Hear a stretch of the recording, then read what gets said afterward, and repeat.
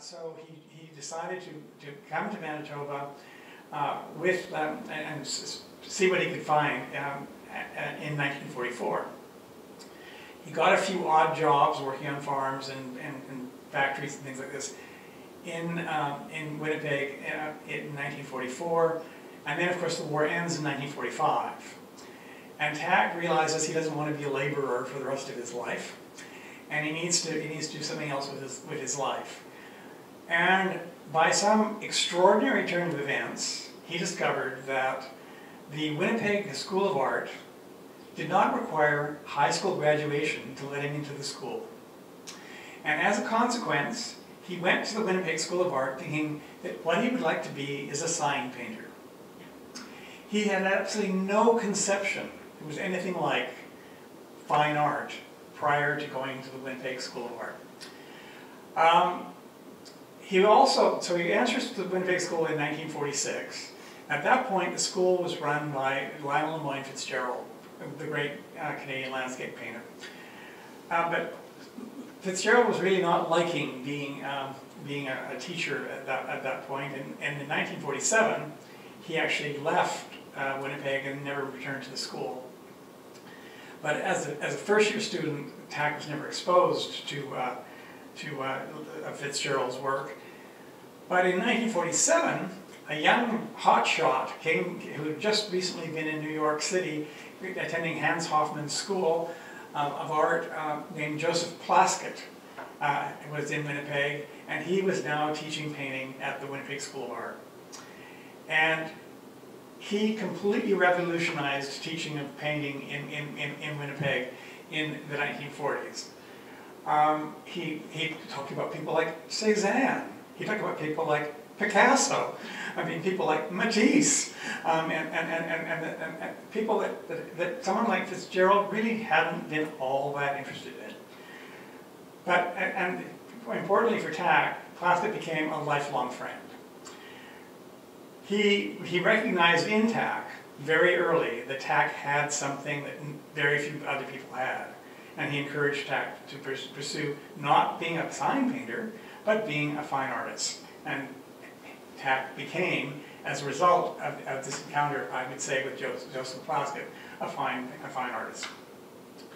He graduates from the school in 1949, and he has his first exhibition, not a solo exhibition, but an exhibition with a number of other graduating students that year at the Hudson Bay Company in downtown Winnipeg. And since that time, to this day, he has had, I think, 147 exhibitions, of which 82 of them have been solo exhibitions. So he has been an extremely well exhibited artist. But he also did another thing in 1949, in addition to having an exhibition and graduating, is he also ran a summer art school. He and a couple of his fellow graduates decided they would run a summer art school in Gimli, Manitoba. And so that was his first teaching experience. But he realized that teaching was not the best thing for him immediately. And someone had told him he could get a job in Banff, because there was this art school in Banff every summer called the Banff School of Fine Arts. And so he went beginning in 1950, every summer from 1950 to 1954, to work not as a teacher, but as a handyman.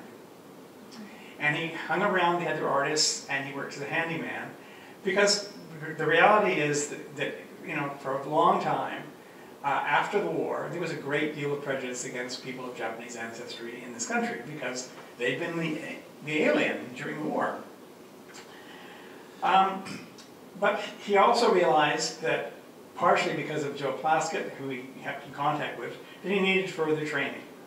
So he went to New York in 1951, and he wanted to take painting classes with Hans Hofmann, who was famous for what he called his push-pull sense of composition, which was that nothing would really settle on the surface of the canvas. Some things went for you and some things pulled back. But unfortunately, his painting class was completely full, so Tak had to go to a drawing class in the evenings. But Tak is not a person who ever sits around and does nothing. So he also enrolled full-time in the Brooklyn Museum of Art School, and I was taught by a man named Reuben Tam. In 1952, after he returned to Canada, and he had his first solo exhibition at the Winnipeg Art Gallery in 1952, the year I was born. He also returned to BC to settle, because he hadn't really been living in BC since he'd been kicked out of BC in 1944 when he went to Manitoba. And he encountered there a man named Robert Reed, who is a typographer and a printer and a designer, and began what was a very important sort of subcurrent within Tak's life, which is a designer of books and sort of ads, and famously, for those of you who know anything about Vancouver, an extraordinary series of bookmarks for Duthie Books, which was a very, very famous bookstore in Duthie's. And there's actually a very elegant book that was published by the Alcuin Society, which highlights that aspect of Tak's career. But that's, of course, how he made his money. Because the reality is that you really couldn't make much money being an artist, and he wasn't doing any teaching at this point. But although he'd only just barely come back to Vancouver, people realized that he had something going for him. And in 1953, he was sharing a space with Robert Reed, and a phone call came from a man by the name of Lorne Harris, and he said he wanted to speak to Takao Tanabe, and Tak wasn't there, and so Tak was told by Robert Reed, you should give Mr. Harris a call, because Mr. Harris, as you will all know, was a member of the Group 7 and was probably sort of the figure in the art world in Vancouver at that time. But importantly for Tak, he was also the administrator of what was called the Emily Carr Trust, and as a consequence, the Emily Carr Scholarships. And in 1953, he was awarded an Emily Carr Scholarship. I think it was only about $1,500, but that allowed him to give up being a designer for a while and go to Europe, and he spent the next year and a half in Europe, going to school in London at the Central St. Martin's School, and traveling very extensively throughout Europe, and he did a little bit of landscape work at that time, but only a very little at that time. He comes back to North America in 1955, and on the boat on the way back, he meets a young woman by the name of Patricia White, and they fall in love, and he gets married in New York City in 1956. But he realizes that New York is not really the place for him to live, and he wants to go back to BC, so they come back to Vancouver, and he settles in Vancouver. Now, as a person of Japanese ancestry, who was born in BC, of a Japanese immigrant, so he's in fact, I believe it's a Nisei, he's officially what he's called. His parents are Issei, of course. He was not encouraged to learn Japanese. He was not encouraged to do anything to do with Japanese, and he knew literally nothing in his childhood about art. Art did not exist in his childhood. Certainly not in Seal Cove. But he realized that he wasn't really sure if he was Canadian or if he was Japanese, because of course he looks Japanese. And so he decided that he really needed to find out whether or not he was Japanese or not. And so he applied to the Canada Council and got a grant, and used that grant to go to Japan. And he went to Japan in 1959, and he went with very specific plans in place. And what he was going to do in 1959 was to study calligraphy with a man named Yanagida Taiyun, and painting with Ikuyu Hirayama. And as many of you will probably know, the traditional way of teaching in Japan is that you copy things. So you copy older ink paintings, you copy older pieces of calligraphy and so on.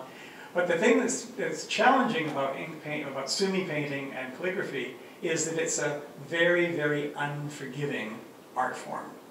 Because you're working on paper, and you're working very quickly, otherwise the whole thing collapses and falls to pieces. And you have to be absolutely decisive about what you're going to do. Tak did reasonably well. In fact, before he left Tokyo, he got a solo show in a gallery in Japan. But he comes back to Vancouver in 1961, realizing that he is not, in fact, Japanese. He's Canadian, and he really belongs in Canada. So he comes back to Vancouver in '61, and the following year he begins to teach at the Vancouver School of Art, teaching commercial art, because of course he's had this success as a graphic designer. And he doesn't look upon that period of his life with great fondness, because the dominant teacher at that time at the school, the painting teacher, was a man by the name of Jack Shadbolt. And Mr. Tanabe and Mr. Shadbolt never got along. And as a consequence, Tak was not terribly happy working there. But he was exhibiting his work very extensively, and in 1962, he made a very important sort of acquaintance, and that's when he met the gallerist Mira Godard, who at that time was working in Montreal for the gallery Agnes Lefort, and they remained friends, and she was his dealer until her death a few years ago, and the Mira Godard gallery is still Tak's dealer in Toronto. But the other important thing about Mira Godard is that she had sufficient confidence in Tak's work that when he goes later on to New York, which we'll get to in a minute or two, she agrees to do something rather extraordinary for him. In the 1960s, he's teaching a bit at the Vancouver School of Art, he's exhibiting, he's even builds himself a house, because in the 60s, a lot of artists in Vancouver had houses built for themselves. They got their architect friends to build them houses. And Tak had a friend, his name named Bennett, he built him a house in West Van, and everything seemed to be going really well. He was married, you know, his wife was studying and so on. But he then decided this was not enough for him. It was too boring, it was too bourgeois. And so he needed to do something else with his life. And as it happened, Patricia decided she wanted to do graduate studies. And where she wanted to do graduate studies was in Bryn Mawr, which is near Philadelphia. And so they decided in 1968 to move to Philadelphia. Well, Tak was in Philadelphia for like 3.5 months before he realized he didn't want to be in Philadelphia, and he moved to New York City. And he made a go of it in New York City by sort of being a handyman, helping people convert their illegal lofts in Soho to studios and so on. But it was a really tough go, and he would then commute back and forth to Bryn Mawr by going to visit his wife. But in 1970, he was able to persuade Mira Godard to give him a stipend of $300 a month, just in advance of selling his paintings. And so he was able to stay in New York for probably a good 2 years longer than he would have otherwise stayed, because at the end of the year, they would sort of tot up to see whether he owed her money or she owed him money because of the sales. But the other thing that was important about this time period between 1968 and 72, is that he would go back and forth from New York City to Bryn Mawr, going up through the landscape of Pennsylvania. And he began to think about the possibility of being a landscape painter. I say that was a very important shift in his work, Because if you had asked him in 1968, when he went to New York City, what kind of painter are you? I'm an abstract painter, would have been his answer. I'm only an abstract painter. I'm not interested in being a landscape painter. But in fact, the landscape began to grow on him.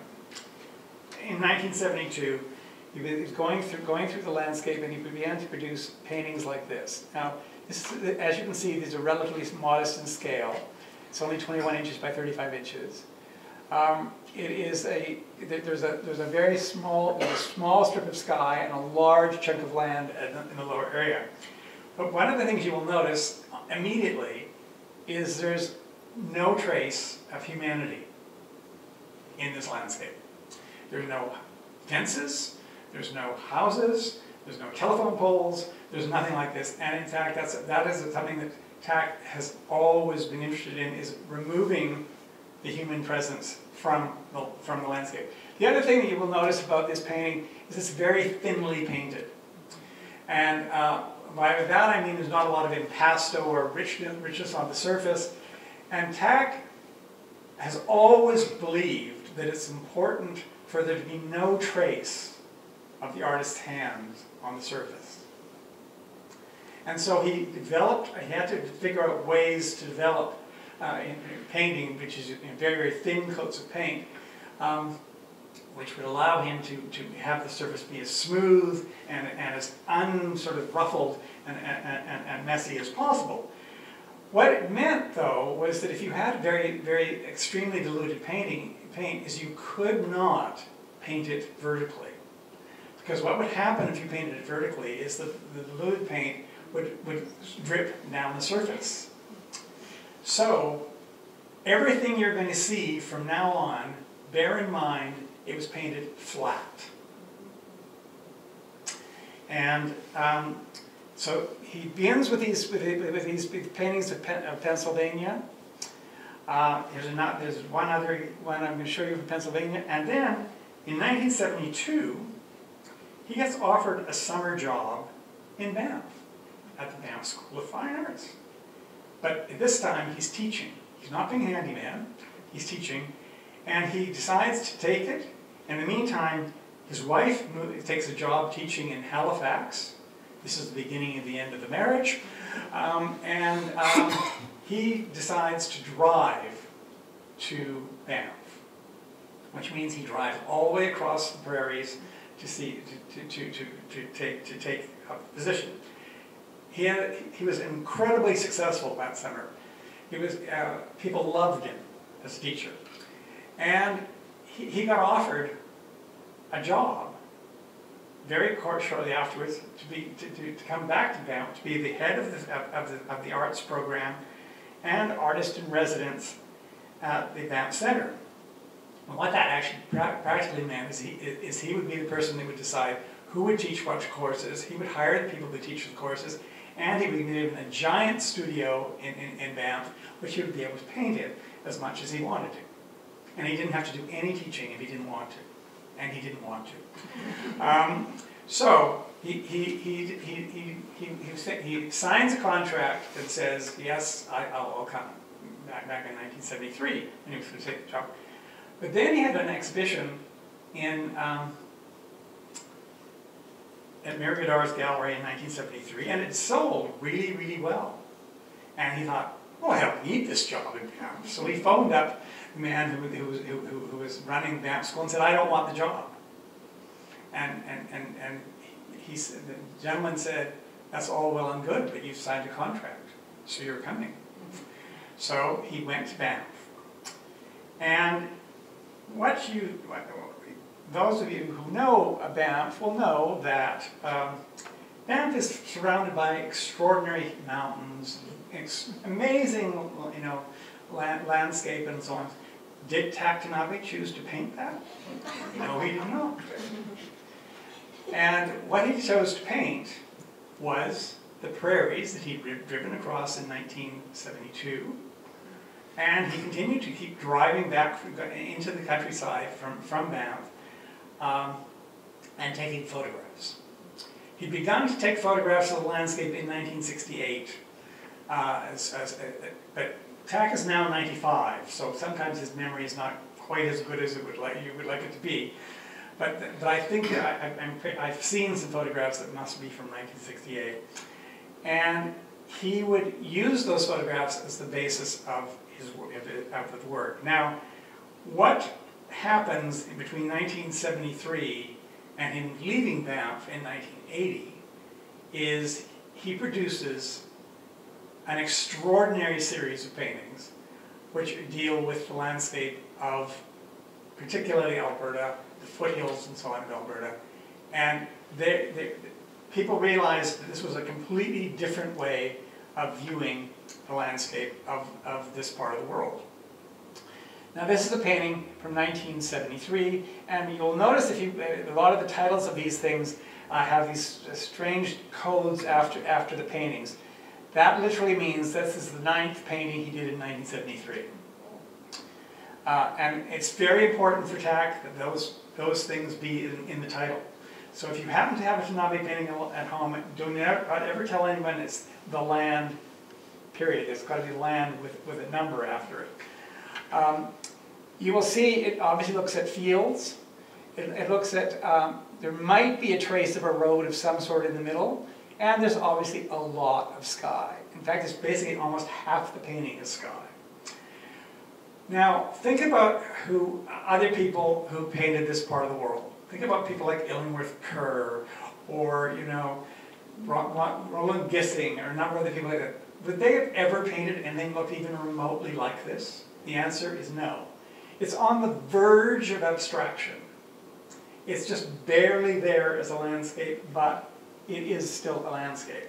And he begins to produce paintings like in his studio in Banff, looking out at these lovely mountains, painting flat on the side here. Now I'm going to show you a lot of these pictures because I think they really are pretty extraordinary. And you can see that occasionally there's a bit of hints of topography, but what you also see is that what the paintings are really about is they're about light, they're about form, and they're about color.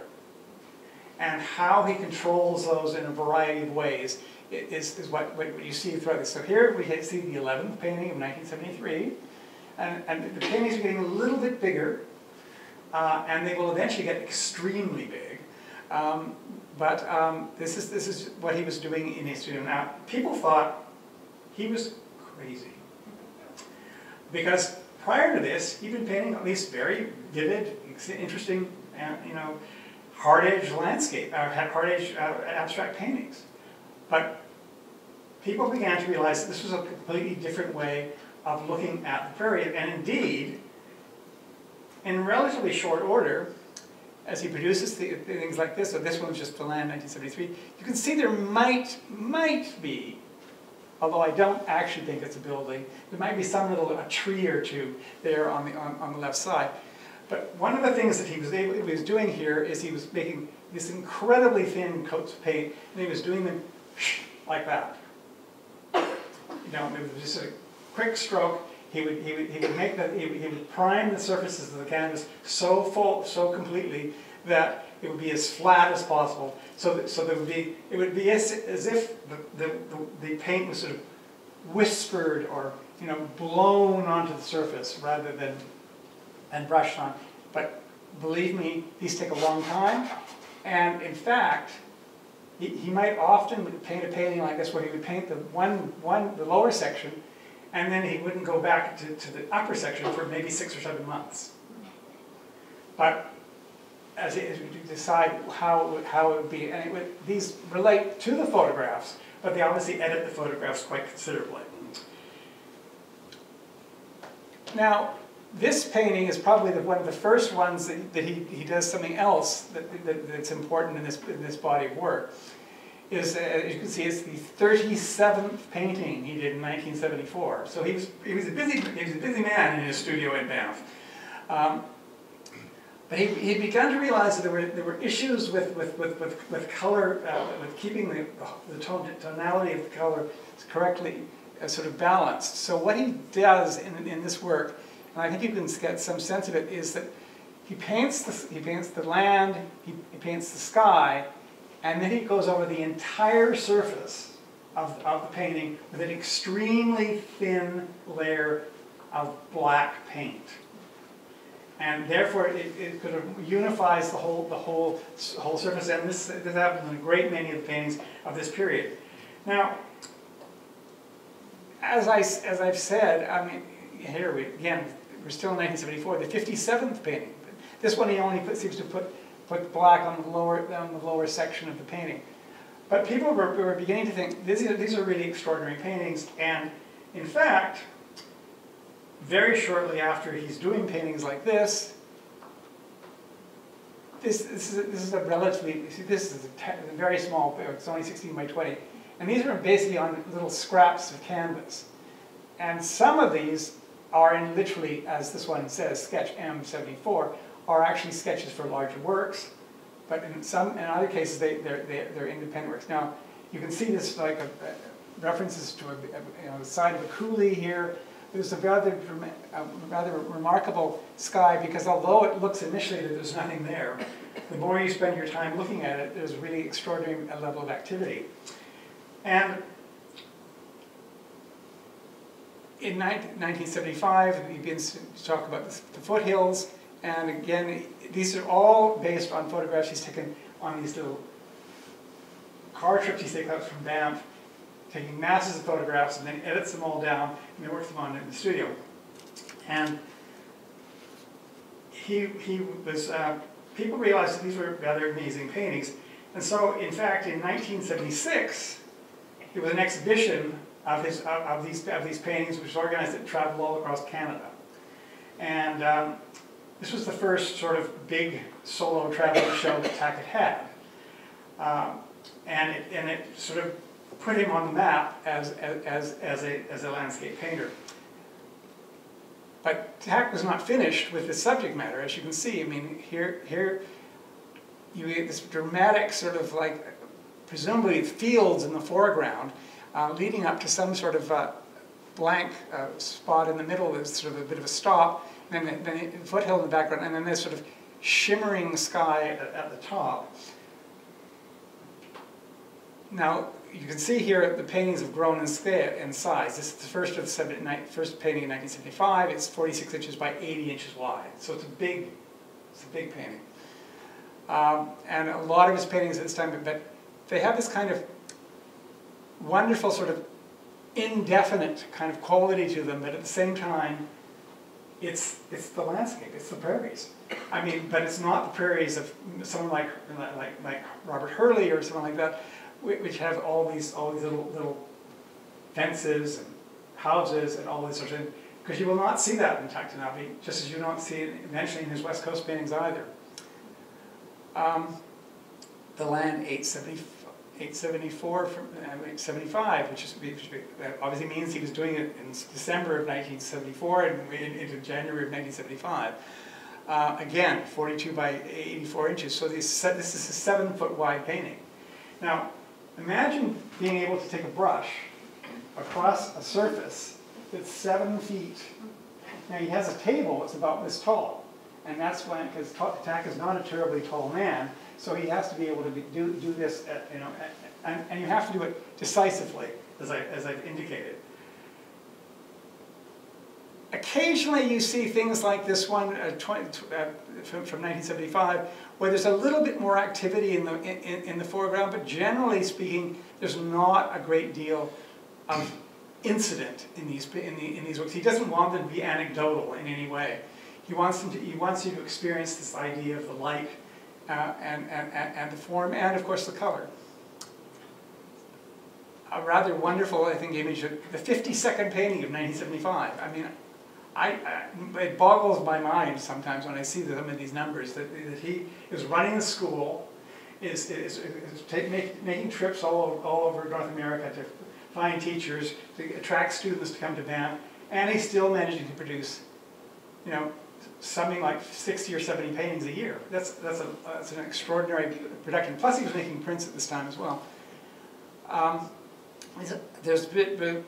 This is a painting that was just offered for sale recently at Trepanier Bear, and they had a wonderful show of his work. They had 4 works. 2 paintings and 2 works on paper, and this was one of the works, one of the paintings. And it's a pretty marvelous picture, I think, because the richness of the blue, it's not one color. There's a whole variety of, there's a shift in the blue that occurs. And this sort of subtlety that you see in these paintings is something that people recognized was really an amazing sort of new thing in Canadian landscape painting. Foothills from 76, 376, I mean, occasionally you see things on the horizon as you have a little, perhaps a haystack or something like this, you know, on the left side there. And here's a slightly more active sky and a slightly more active foreground. But this is not, they are not, as I said, they're not anecdotal, they're simply, the incident is in the paint, the incident is in what he does in terms of the composition. Now occasionally he will do things that are almost, that are slightly different in format. This is an almost square format, as you can see. And the foothills are just barely there, and one of the most daring things about many of these paintings is just how much sky is there. I mean, because sky is a very difficult thing to paint, and there are very few artists in Canadian art who've been willing to devote as much surface space in their canvases to sky as Mr. Tanabe has. Foothills 1877. Now, I've always wondered, I asked Tak one day whether or not these were actually roads, you know, going into these things. He said, oh, no, of course not. And I sort of said, well, I don't know that I believe that, Tak. But nevertheless, I mean, there's a hint of perhaps a road. But the other thing that's really wonderful about this picture, I think, is this hint of some sort of mysterious light on the horizon. I mean, is it the northern lights? Is it the sunset? Is it the sunrise? I mean, it's very sort of strange, something that's not quite real, and yet it's completely believable, I would argue. You'll have to make that own decision for yourself. Another slightly more mountainous picture, wonderful sort of variegated sky, and here is actually quite interesting because this is one of the very few pictures of this type where there's a hint that there's clouds in the sky. Because there's parts of the hills that have got sun on them and there's parts that don't have sun on them. Now, sun is an interesting thing within Tak's career because Tak doesn't like really sunny landscapes. I mean, he's not, particularly, it's become very evident in all those West Coast pictures, he likes things that are misty and gray. And he says it relates back to his childhood. But here you actually see something that happens in art, probably begins to first happen in art in the 17th century when it begins to appear in a bunch of Dutch landscape paintings of that time period where you have clear evidence that the sun is shining through the clouds and casting shadow on the landscape. The thing that's sort of remarkable about this painting is this wonderful sort of quality of purple that's on the edges of the top of the hill here, the Prairie Hills 677. But again, a huge painting. It's 90 inches wide and 55 inches high. So it's an extremely large sort of, it's an embracing sort of picture in terms of scale. Slightly smaller painting from 1977. But again, I mean, it takes real guts to be, and I would say it is literally that, guts, to be able to be willing to devote basically 3/4 of the space of your painting to an empty sky. Now here is a much more dramatic and darker image from 1978. He's still, of course, teaching at Banff at this point. He's beginning to feel that he's more or less done what he needs to do in Banff. But he's still there at the time. But he's producing these again, you know, 6 feet paintings that are 6 feet wide. I always think of these paintings in terms of an artist that Tak admires, although he only grudgingly admits that he admires him, is that as the great English landscape painter Constable was famous for his 6-footers, and so there were a lot of Takao Tanabe paintings that are the same exact, sort of dimensions as Constable pictures. And as you can see, this is 6 feet wide. But he's not unafraid to do things that are not expected, and so occasionally he will chop off the surface in a very, very, very different way, and here you get a completely separate sense of the landscape. But the thing that's so wonderful about these paintings, even a vertical image like this, is that you get your mind takes you the other parts of the composition. A fairly dramatic sky here, and it's got much more active and a very sort of brooding kind of quality to the land here in 1979. He takes a year's leave of absence in 1979, and leaves Banff and to try and see what he's going to do with himself. And but he continues to paint, and he of course still gets to use the studio. And that's an important thing for him. But he's decided by this point that he wants to return to British Columbia. It's just how does he manage to do that? This is probably one of the most dramatic skies in Tak's Prairie pictures from 1979. I mean, you get a sense that there's actually a storm brewing here. And that's not something that he did a lot of in these pictures. He does a lot of it in the West Coast pictures later on, but not so much in the Prairie pictures. But it's still a very sort of, I think, satisfying and rewarding picture, because again, although initially it doesn't even have a lot in it, it does not have a lot of narrative incident. I mean, it has a great deal of visual incident, which is certainly worth paying attention to. As does a painting like this from 1980. Now 1980 is an important year because that's the year he decides to leave Banff.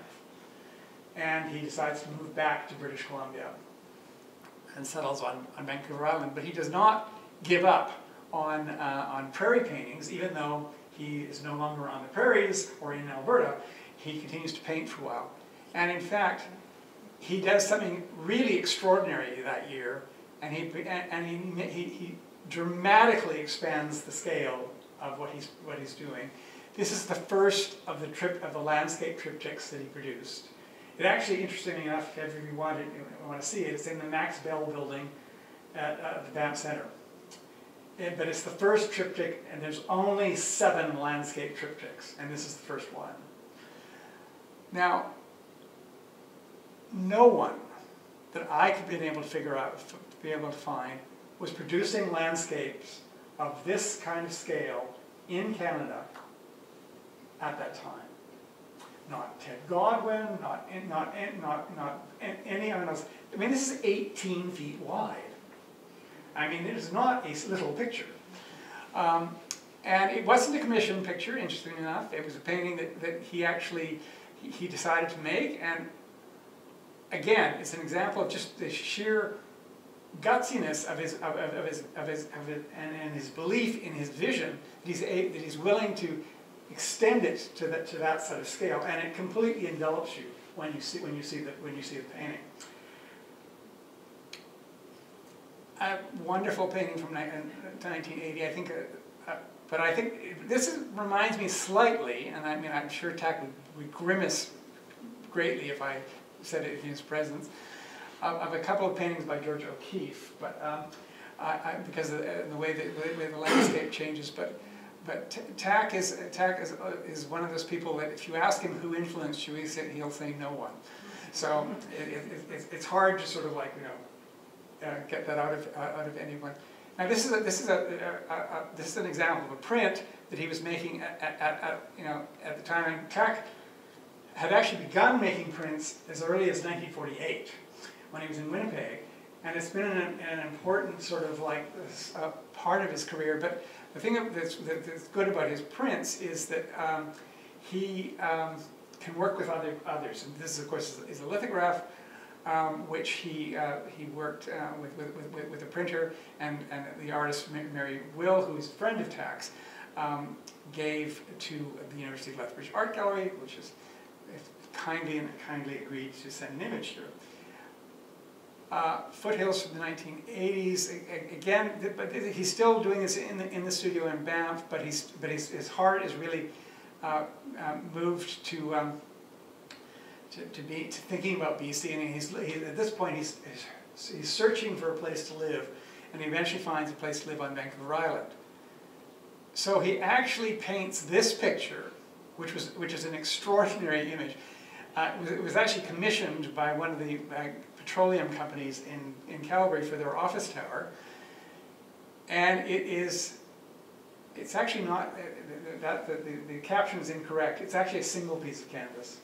It's not two pieces of canvas. And it's 28 inches high, and it's 210 inches wide. A big picture, which sort of you can sort of dive into. And eventually they decided, when they were redoing their office tower, that they gave it to Glenbow, and the Glenbow was graciously sent this image along. But he's painting this painting in BC when he does this, and high foothills from 1983 again, painted in BC, but at the very end of these pictures, you begin to see the actual Rockies as well as the foothills in the foreground. And one from 1984, and this is really about the end of these pictures. Now, the thing that begins to happen in these very late pictures, is you can see that the foreground begins to get treated in a slightly different way with his paint, and this is one of the things he begins to move away from. Is this one-off execution of the surface? They're still painted flat, but the variations in the yellow that you see there are brush strokes. He's taken his acrylic paint and he's gone in with his brush, but he's made it so it's still very, very flat. But again, very large painting, 45 inches by 95 inches. And I think there's one thing of Montana Butte, because he has been an extraordinarily inveterate traveler. And he's gone on all kinds of road trips throughout this country, the northern parts of this country, through BC, through Alberta, and occasionally into the United States. And he has also painted in places like Newfoundland, or taken photographs of Newfoundland and come back and painted them in BC. But these paintings in 1984 are really the end of the prairie pictures. He really is, he's turning his attention, he's beginning to turn his attention to the BC landscape, to those misty scenes that he loves so much.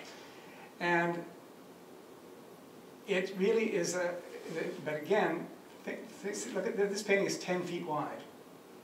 It's a big picture.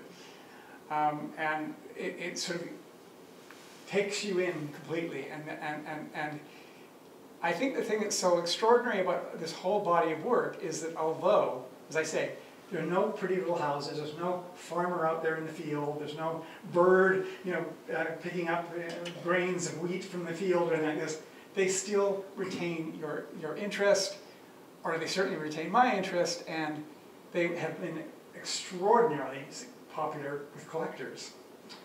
And so his dealers in Vancouver and in Toronto and in Calgary have sold a lot of these paintings.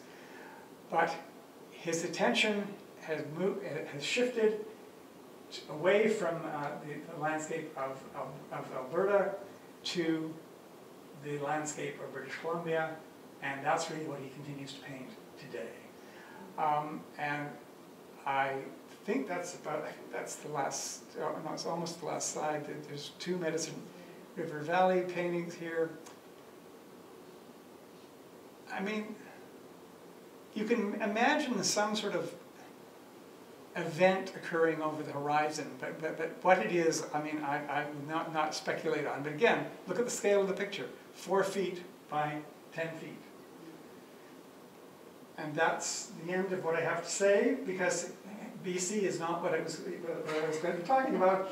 I'm talking about basically the pictures that he did of the prairie, which rightly were recognized in this exhibition, and are what really established him as one of Canada's most distinguished landscape painters. Thank you for your attention.